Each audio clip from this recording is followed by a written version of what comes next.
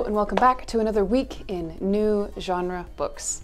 Thanks for stopping by. We're always glad to have you here. My name is Amelia, and from Locus magazine, I'm about to tell you the top new science fiction, fantasy, and horror books being published the week of December 13th, 2022.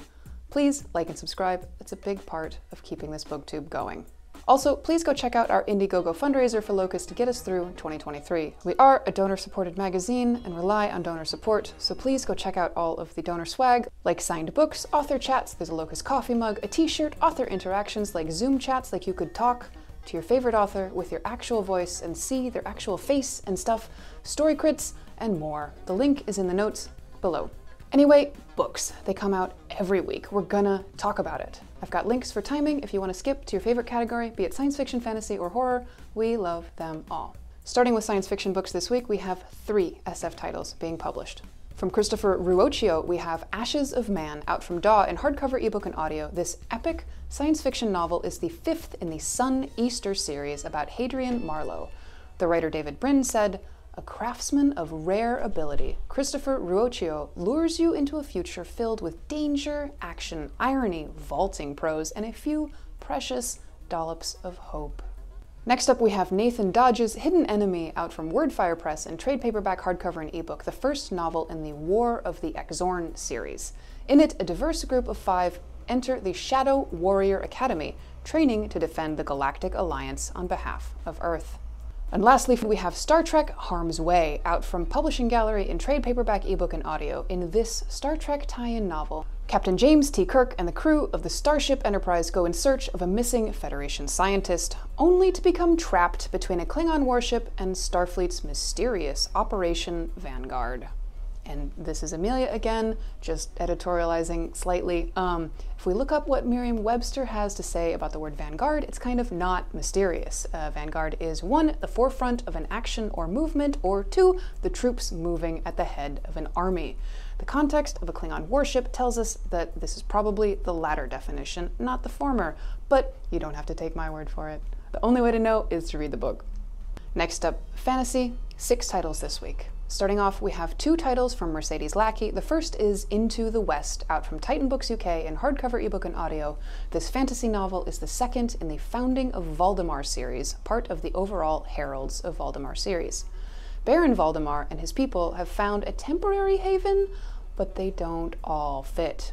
The second title is an anthology of stories edited by Lackey. The book, titled Shenanigans, is coming out from DAW in trade paperback and ebook. This is a set of 19 stories by other authors, with one by Mercedes Lackey herself, set in her Valdemar universe and coming in at number 16 in the Valdemar series. Honestly, they had me at Shenanigans. Who doesn't want to read a book about shenanigans?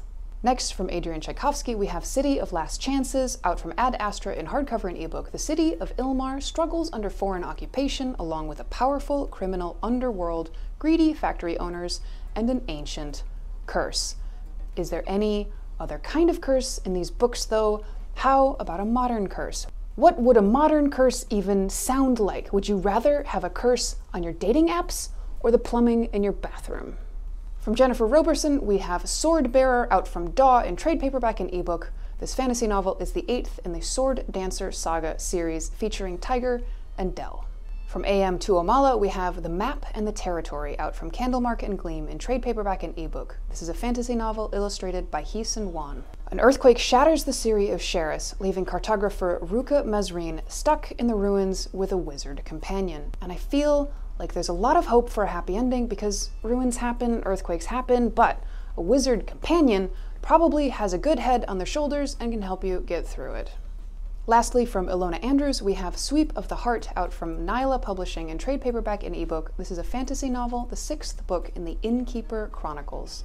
The Inn is forced to host an intergalactic spouse search for one of the galaxy's most powerful rulers after Sean's werewolf mentor is kidnapped, which is one of those sentences that just didn't exist in the English language before today. And can we just admire part of it? Like, who wouldn't want a werewolf mentor? What could a werewolf mentor teach you, and why wouldn't you want to rescue them if they are kidnapped? And because we don't have any horror titles on our list this week, it happens, I wanted to circle back to a book I know I've mentioned briefly, but we will tell you a bit more about it in our occasional segment in case you missed it. The book is Lucky Girl, How I Became a Horror Writer, A Krampus Story by M. Rickert, out from Tor.com in trade paperback and ebook, and it came out in September 2022. From the review in Locus by Gary K. Wolfe, M. Rickert has long demonstrated her skill in managing the venerable tradition of tales nested within tales in such brilliantly constructed stories as Journey into the Kingdom and Cold Fires, not to mention last year's The Shipbuilder of Belfairy. Her new novella, Lucky Girl, which bears the dual subtitles How I Became a Horror Writer and A Krampus Story, continues not only that tradition, but the equally venerable traditions of club stories and really creepy Christmas tales. I've seen Rickert compared to writers such as Robert Aickman and Shirley Jackson. She's won a Jackson Award and been nominated 4 other times, which is a way of saying she's one of those writers for whom the term horror doesn't quite fit and doesn't quite not. So that's Gary's thoughts. I think horror is one genre defined by a feeling, the feeling of horror, and I would vouch for Rickert's work having that feeling of horror. Just consider the title of her story, The Girl Who Ate Butterflies, originally published in the magazine of fantasy and science fiction. You don't feel a little horrified already?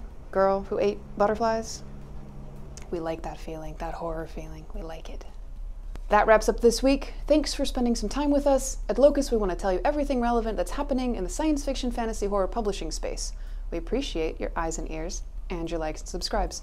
Please do subscribe so you hear about this video when it goes up every week. We are at Locus Mag or at Locus Magazine on most platforms. And remember, we need your crowdfunding support this month for our 2023 year. If you like what we do, please go check out our Indiegogo fundraiser right now. Get yourself some donor swag like rare signed books, author chats, story critiques, t-shirts, acts of whimsy, so much good stuff, and show a little love. This magazine and this YouTube channel are a labor of love. We are a 501c3 nonprofit.